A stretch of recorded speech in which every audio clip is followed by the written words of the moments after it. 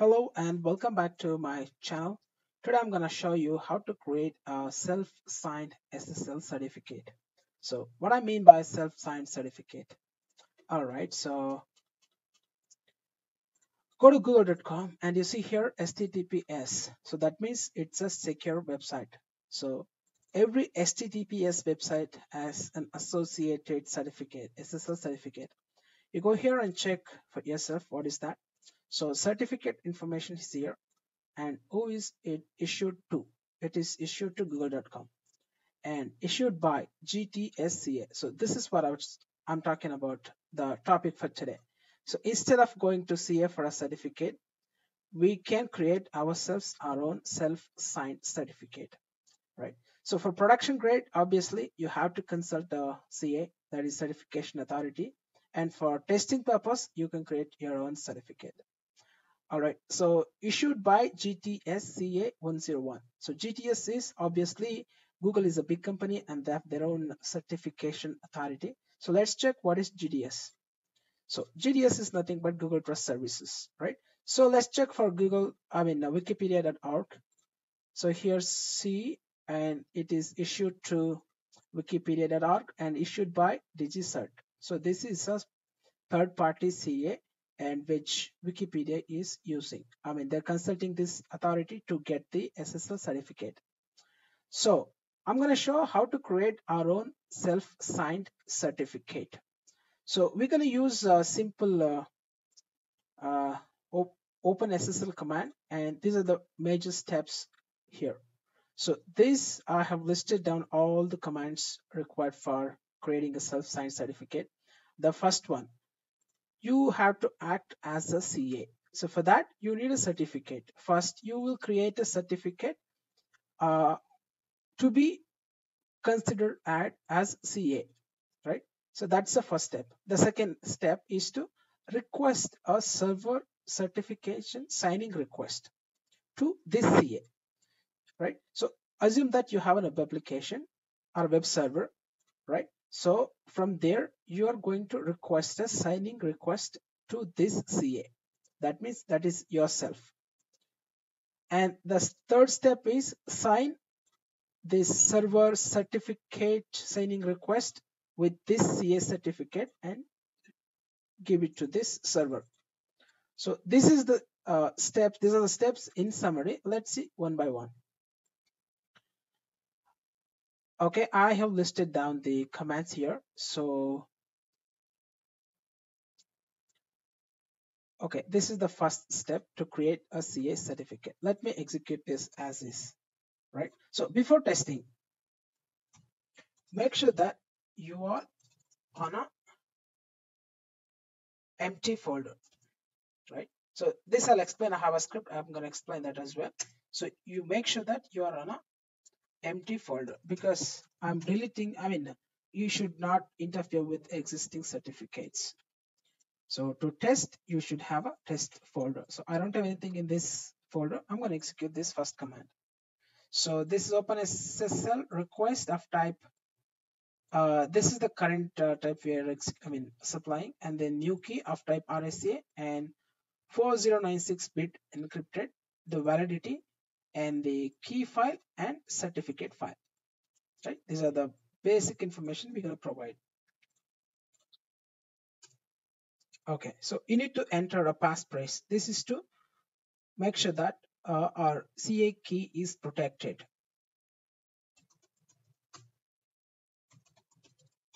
All right. So now it is asking the DN, distinguished name. So this is nothing but issuer details. So here, right, we had this issuer. So this information you need to keep now. This information basically, right? So let me provide the basic information. So the country name, for me it's India, and state, city, and organization name.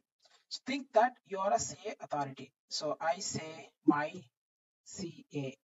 That means I'm a CA, certification authority, right?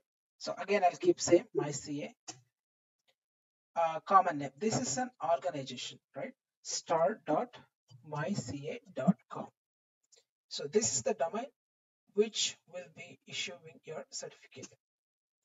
Email address test at myca.com.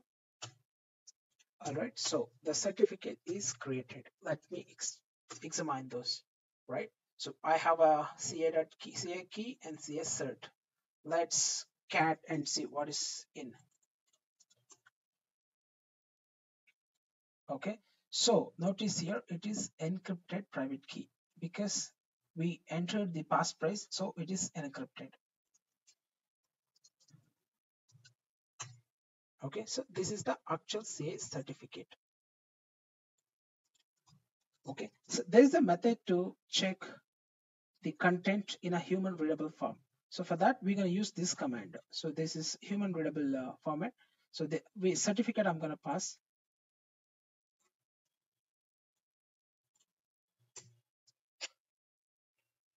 So this is in human readable form. The version, the serial number, every certificate will have a serial number, and this is EXA value and signature algorithm SHA-256, and this is the issuer. So it's me. All right. So here also same value you can see. So if it is a production grade certificate, it will be actual certification authority, like for example GTS for Google. All right, so we have this CA certificates created. The first step is done, right? So first step is done. Now the second step, we need to create a we need to create a signing request now. So this is the command for that. So the command is request new key. Note that I'm not going to give this because this is a request and this is not a certificate. So this is actually for trusted type certificates. So I'm just going to request a signing, send a signing request to the CA server. So this command I'm going to use as is OpenSSL request of type new key, so and so. And notice here it's server key and server request. It's not a certificate. Again, it's asking for passphrase to encrypt the server key. All right. So now it is asking for me the DN, distinguished name. Okay. Now I'm gonna slightly change the company because here I'm an individual. I have a web server. For that server, I'm requesting a CA certificate. Let me put it like this. Okay. I don't think it will work. Let me see.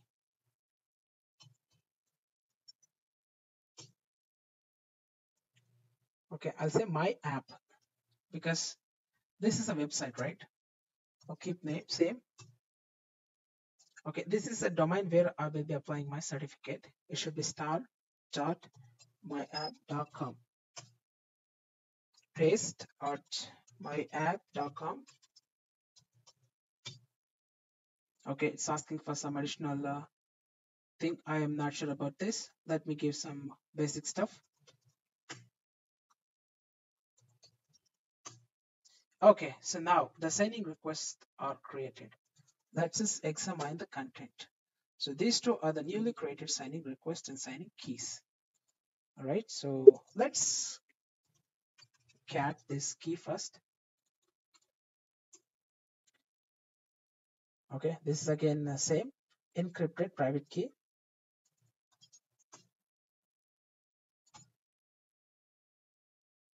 And this is a request, not a certificate, right?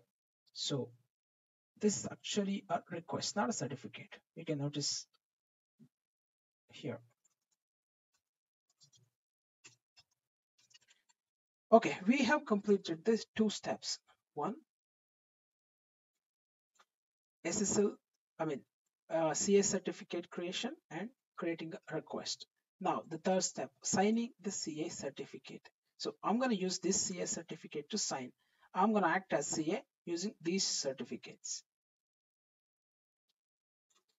Okay, so this is the command OpenSSL. Again, because this I'm using for certificate, so I'm going to use 509 request in So I'm gonna input the request which I have created in this command, right? So this is input file, and notice here CA. I'm going to use the CA which I have created in this step. So in the production grade, this should be done by a CA, and they will have their own certificate. And CA key is nothing but this one, right? So the CA is identified by these two things: CA certificate and CA key, all right? And this one, CA create serial. So every certificate, I mean signed certificate, will have a signed certificate will have a serial key as is shown above. I'm going to show that again, right? So the out is server signed certificate.pem. So let's execute this. So make sure that you provide the input value which is created from step number 2. OpenSSL request to sign, fulfilling the signing request. Yeah, okay, see here, getting a CA private key. This is a key which you have mentioned initially during this step, right? This is verification, not a new encryption. So enter the passphrase for CA key.pem. So this key is encrypted, and that decryption key it needs. Okay, that's done. So let us see if the signed certificate is available or not. Yeah, server signed certificate. This is the name I had given, and this is the file. Notice there is a new file here, cscert.srl. So this is the serial value of this certificate, right? Notice here, this you can find it in this certificate as well, right? So let's examine that certificate. What is the content in a human readable form? Okay, so server sign cert.pm. Yeah, server sign cert.pm. Okay, version 1, serial number, so and so. So this serial number and that what I showed should match. And signature type SHA-256, issuer, that's me, right? Again, issuer same. Notice here it is valid for 1 month, 30 days, right? Did I mention that? No, I didn't mention. By default, it's 30 days. So you can actually put days is equal to whatever you want. Let me try that. So first remove this.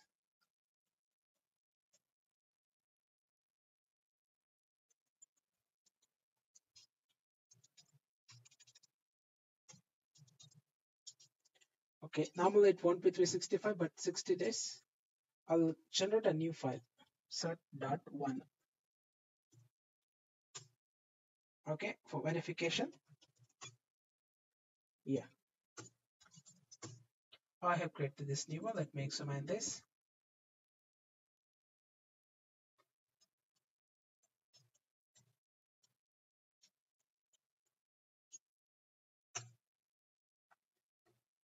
Okay, so September to November. So this is 60 days.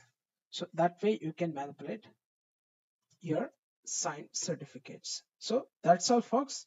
So in summary, I have shown you how to create a self-signed SSL certificate for test environment. Remember, it's for test environment, right? So these are the steps in summary. Create a CA to act yourself as a CA and create a signing request from server to the CA, and the CA will sign using its CA certificate and send it back to you. So that's the process to create a self-signed SSL certificate. Thanks for watching. In the next video, I'll come up with some other interesting topic. See you later.